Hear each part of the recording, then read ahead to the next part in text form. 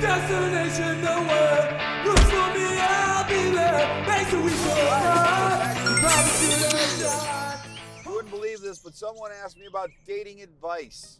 They know that I talk about Terry, and they say, Bob Lane, how in the world do you get such an attractive, beautiful, effervescent, lively, good-hearted woman like Terry? Well, I can tell you how you do this. First of all, you got to be a little choosy. If a woman's got a bitter heart, or a guy's got a bitter heart, you know, they're angry all the time, they're yelling all the time, they look at everything as like the glass is half empty, negativity. They were hurt once, so they don't think anyone else can be trusted. Got to stay away from those people. And you know what? Everyone's got flaws, dings and dents, but that is a problem. You want to find someone that's not bitter, someone that's not got a broken, heavy, destructive heart, because they are not going to be able to love. It's a terrible thing to say, but if you're going to find a good girlfriend or a good boyfriend, you got to look for a good heart. If their heart is right, that helps a lot. Now, after that, you got to look at other things. Like with Terry, she has a wonderful life story. A wonderful life story. And you know what it is about? It's about growth.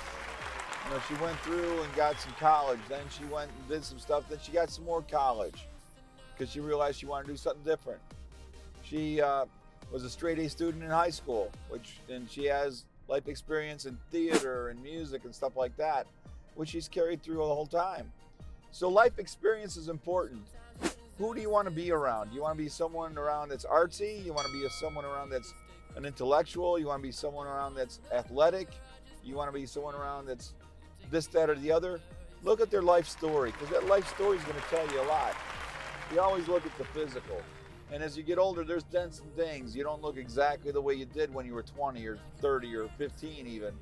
So you don't expect looks to stay there forever. There's going to be some dents and things. But what you do want to have is a spiritual connection with God. If you're a spiritual person in any way, shape, or form, don't compromise. If you're an atheist, you probably don't want someone that's spiritual, that prays and loves God. You know, to your lack of spiritualism, you probably want someone else that lacks that. Otherwise, you're always going to be offended, or you're always going to feel like, oh, they're just superstitious, or whatever the term you want to use, when really they've got a growth dimension within them that you'll never be able to connect with, and that sucks. So all my atheist friends, find Jesus. Get connected to spiritual stuff, man. It's awesome. But if you don't, I understand. You know, when you love God, you're always looking for the best in other people. You can pray. You can endure a whole lot as a spiritual person that you can't if you're not spiritual. You give up too easy. You get bitter. You do all these other things rather than saying, you know what? God's providence is what it is. I'm going to live my best for God. And if that means I'm lifted up, great. If it means I'm pushed down, I'm pushed down. And there's a lot to that. I'm making it over simple, but I'm telling you right now, a spiritual dimension in dating is absolutely necessary, in my opinion, to have a great long-term relationship. So let's recap. Number 1, a good heart. Look for that. Number 2, life story. Number 3, spiritual. If they're knocking those out, yeah, baby, way to go.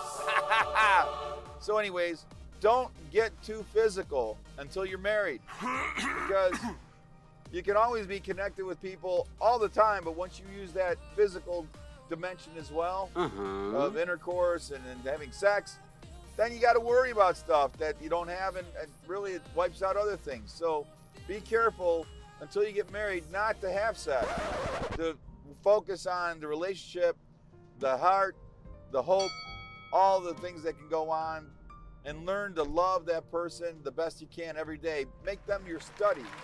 You study them. What do they like? What don't they like? What makes them crazy? What makes them happy? And what are their life goals? You know, people have hopes and dreams and goals. Help them get to it. Be an encouragement. Life is good that way. So anyways, subscribe. Find someone to love. Obviously, I'm hoping you're already married and you got the perfect person. If they're not perfect for you, stick with it. You can do it. Love you guys. Ciao for now. Bye-bye.